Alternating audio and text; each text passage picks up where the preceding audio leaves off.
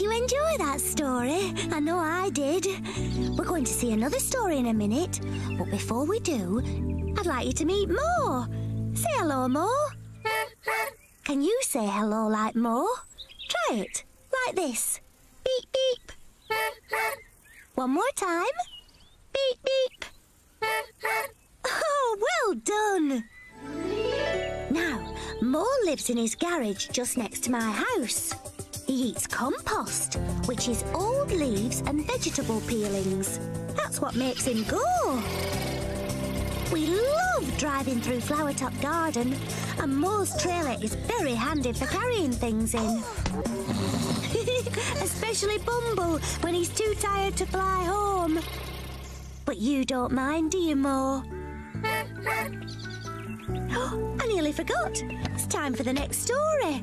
Bye!